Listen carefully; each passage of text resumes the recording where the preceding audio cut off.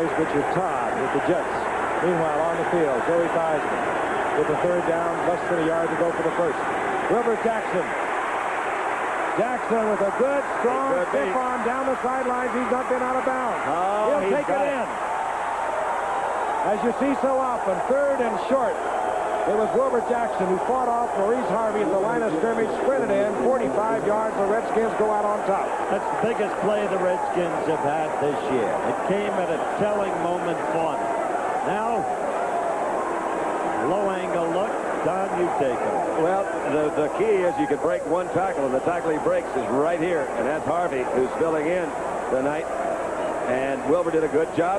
This is a good move right here. He had only one guy. That's awfully tough in a downfield position. But once again, Thompson had a shot at him, too. I'll tell you, he put a move on Bill Thompson, a 12-year veteran. Thompson knew he was the last man. He could not even get a hand on Wilbur Jackson.